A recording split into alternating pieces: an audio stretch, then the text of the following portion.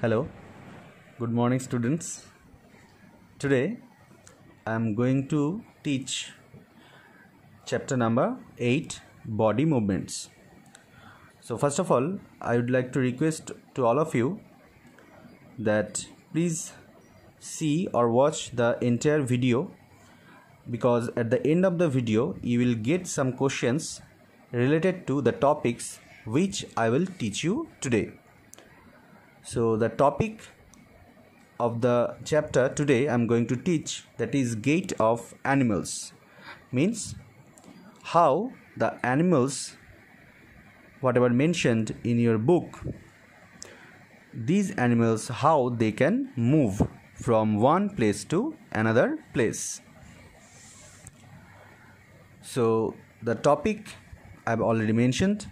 Now the name of the animal, first it is mentioned in your book, page number 73, which is earthworm. So what is written over here? Activity 5. Observe an earthworm moving on soil in a garden. Gently lift it and place it on a piece of blotting or filter paper. Observe its movement, then place it on a smooth glass plate or any slippery surface. Observe its movement now. Is it different from that on paper? There is a question. Observe its movement now. Is it different from that on paper? In which of the above two surfaces do you find that the earthworm is able to move easily? So, you know very well. So, they can move easily on little bit rough surfaces rather than on a totally smooth surface. The body of an earthworm is made up of many rings joined end to end. An earthworm does not have bones, that you know. It has muscles which help to extend and shorten the body. During movement, the earthworm first extends the front part of the body, keeping the rear portion fixed to the ground. Then it fixes the front end and releases the rear end. It then shortens the body and pulls the rear end forward. This makes it move forward by a small distance. Repeating such muscle expansions and contractions, the earthworm can move through soil. Its body secretes a slimy substance to help the movement, because this slimy substance keeps the surface smooth on which they move. How does it fix parts of its body to the ground? Under its body, it has a large number of tiny bristles, hair-like structures projecting out. If you will observe the two ends of their body properly, you will get to see the tiny bristles, hair-like structures. The bristles are connected with muscles. The bristles help to get a good grip on the ground. The earthworm actually eats its way through the soil. Its body then throws away the undigested part of the material that it eats. This activity of an earthworm makes the soil more useful for plants. That's why earthworms are known as the friend of farmer, that you have learnt in your earlier classes.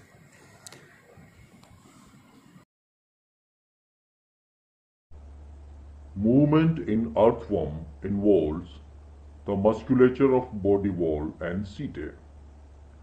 The worm's body undergoes extension, anchoring, and contraction during the course of its progression. A wave of contraction affecting circular muscles begins at the anterior end and travels posteriorly. These cause the body to become thinner and longer. This is followed by another wave of contraction affecting of body. This is again followed by the wave of thinning, and the process is repeated alternately. Each wave of circular contraction causes the segments affected to move forward. But the segment is a seat of longitudinal contraction does not move as they are anchored to the ground by the protruded setae. Setae always project out during circular contraction. It has been calculated that by this method the earthworm travel a distance of about 25 cm to 30 cm in a minute. When the direction of waves is reversed, the worm crawls backwards. During locomotion, coelomic fluid serves as a kind of hydraulic skeleton or hydrostatic skeleton. When compressed due to contraction of circular muscle, it provides stiffness to body and aids in relaxation of longitudinal muscle. Students, now our next topic is snail. I know you all have seen snail besides your houses. Observe a snail in your garden or in field. Have you seen the rounded structure it carries on its back? This is called the shell, and it is the outer skeleton of the snail, but it is not made of bones. The shell is a single unit and does not help in moving from place to place. It has to be dragged along. Place the snail on a glass plate and watch it. When it starts moving, carefully lift the glass plate along with the snail over your head. Observe its movements from beneath. A stick structure and the head of the snail may come out of an opening in the shell. The thick structure is its foot, made of strong muscles that you know. Now carefully tilt the glass plate. The wavy motion of the foot can be seen. Is the movement of a snail slow or fast as compared to an earthworm? So that you know, if you will compare the movement of snail with the movement of earthworm, you will see the movement of snail is much more slow than an earthworm. Very slow. So this is the movement of snail.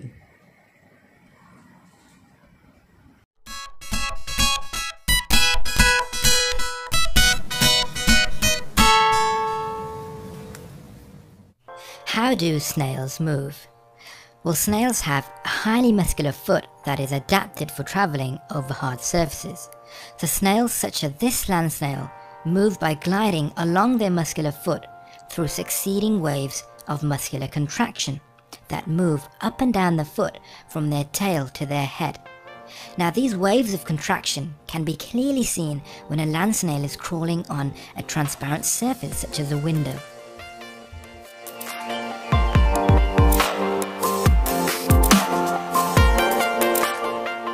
Snails also secrete mucus to help prevent desiccation and drying out. And mucus also helps it to move by reducing friction, making the ground a slippier and easier surface to travel on, meaning that snails can even crawl over sharp objects such as razor blades without getting injured.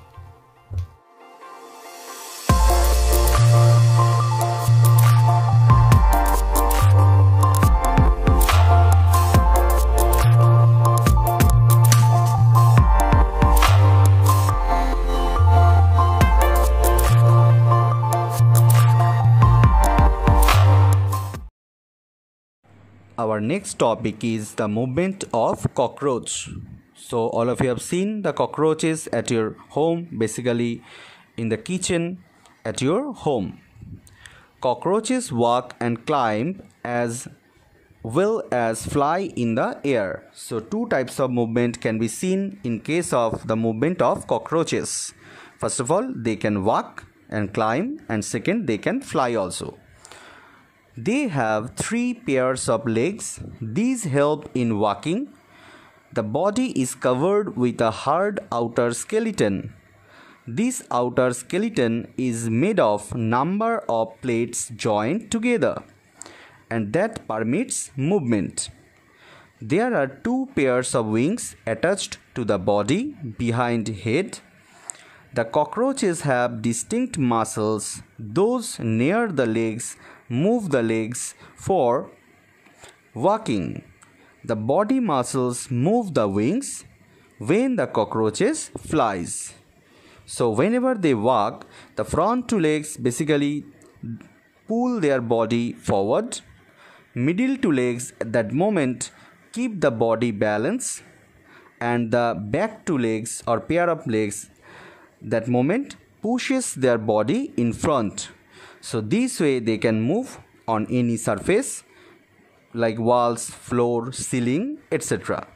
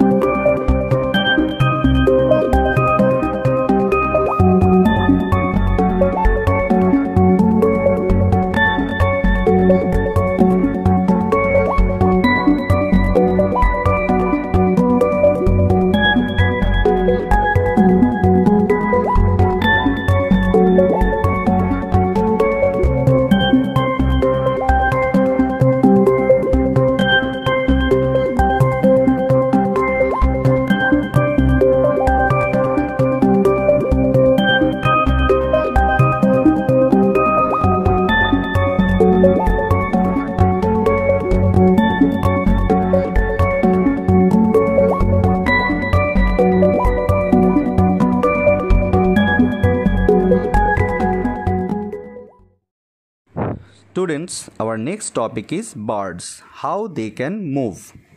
Like cockroaches, birds can also move in 2 ways. They can fly as well as they can walk. So birds fly in the air and walk on the ground. So some birds like ducks and swans also swim in water. The birds can fly because their bodies are well suited for flying. Their bones are hollow and light. The bones of the hind limbs are typical for walking and perching. The bony parts of the forelimbs are modified as wings. The shoulder bones are strong. The breast bones are modified to hold the muscles of flight, which are used to move the wings up and down. So when you will go to the higher classes, then you will learn about the movement of birds. It will depend on basically the Newton's 3rd law of motion, action and reaction. The topics will be action and reaction. So they give the action to the air with their wings, and automatically the air gives the reaction force on their wings. That's why they can fly easily.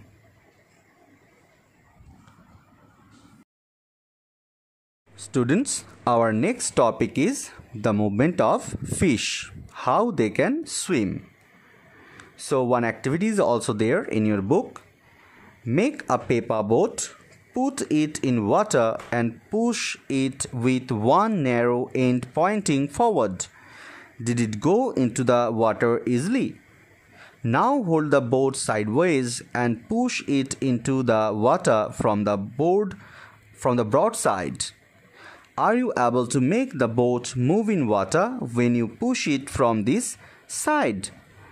Have you noticed that the shape of a boat is somewhat like a fish? The head and tail of the fish are smaller than the middle portion of the body. The body tapers at the both ends. This body shape is called streamlined body shape. Like you can see for the cars, like you can see for the aeroplanes or jet planes, or the bigger size of ships, boats. This shape is known as streamlined body shape.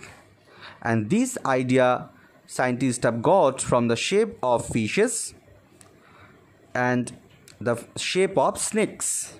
So their structure of the body is streamlined shape, or you can say the bird's body shape is also like streamlined shape.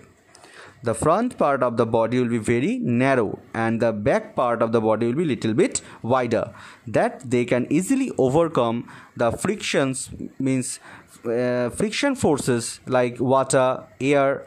So these kind of frictional forces or opposing forces they can easily overcome as they have the streamlined body shape. The shape is such that water can flow around it easily and allow the fish to move in water. The skeleton of the fish is covered with strong muscles. During swimming, muscles make the front part of the body curve to one side and the tail part swings towards the opposite side. The fish forms a curve as shown in figure in your book 8.24. Then quickly the body and the tail curve to the other side. This makes a jerk and pushes the body forward. A series of such jerks make the fish swim ahead. This is helped by the fins of the tail. Fish also have other fins on their body which mainly help to keep the balance of the body and to keep direction while swimming. Did you ever notice that underwater divers wear fin-like flippers on their feet to help them move easily in water? Movement in fish. Fish have a streamlined body which helps them move fast in water. Fish swim with the help of their fins. The tail moves from side to side and helps the fish swim in the right direction. Some fish, however, move by bending their bodies from one side to another in quick succession, which produces a thrust that helps it move forward. Okay students, so this is the last topic of movement or gaits of animals from this chapter, and this is also the last part of this chapter. Afterwards the chapter and syllabus both will be done for your half yearly. So the topic is, how do snakes move? Have you seen a snake slither? Does it move straight? Snakes have a long backbone. They have many thin muscles. They are connected to each other even though they are far from one another. Muscles also interconnect the backbone, ribs and skin. The snake's body curves into many loops. Each loop of the snake gives it a forward push by pressing against the ground. Since its long body makes many loops and each loop gives it this push, the snake moves forward very fast and not in a straight line. We have learned about the use of bones and muscles for the movements of different animals. Paheli and Vojo have many questions in their sacks about the different movements in animals. So must you be having many unanswered questions buzzing in your mind. So at the end of the video, the last part is also there regarding yoga, why it is better for your health. Yoga is an invaluable gift of ancient Indian tradition.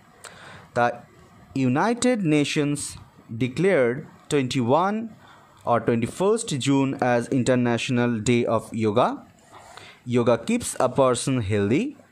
It helps in keeping the backbone erect, enabling you to sit straight and not slouch.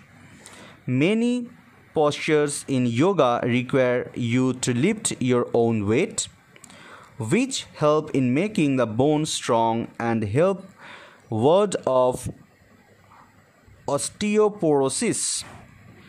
It also helps in relieving joint pain, which is mostly observed in elderly people. It turns all muscles in the body and keeps them active. It keeps the heart healthy and makes it work more efficiently. Certain yoga postures should be performed under the supervision of a trained person. Movement in snake. Snakes move in S-shaped loops and in a zigzag manner. They cannot move in a straight line. They have difficulty in moving on very smooth surfaces. Snakes have a long backbone and many interconnected muscles that help them to slither. Snakes can move in grass, sand and water. Snakes do not have arms or legs, but even then they can climb trees. Now, few questions from this part or from this topic, body movements, the gait of animals. Few questions for you students. How do earthworms move? How do snails move? How do cockroaches move? What is streamlined body? Give examples. How do birds move? How do fishes move? How do snakes move? Why yoga is required for better health or to maintain better health. Thank you students. Have a nice day.